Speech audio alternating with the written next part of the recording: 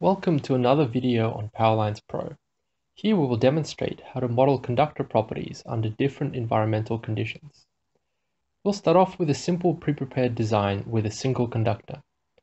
When a particular conductor is selected, its profile is shown in the profile view. Here, the solid conductor line shows the conductor sag under what is called the primary environment conditions, while the dashed lines show the conductor sag under additional environment conditions. An example use of this is to determine whether the conductor sags too low when the temperature is hot, or if its tension is too high in cold conditions.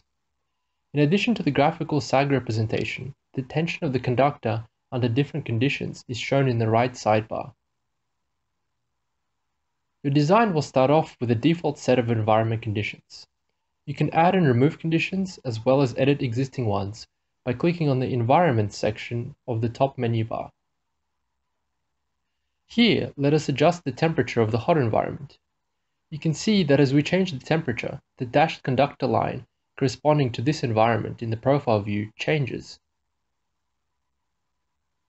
Each environment condition has a number of parameters which can help you accurately model a conductor sag and tension in different circumstances. This concludes the introduction to modeling conductor properties under different environment conditions.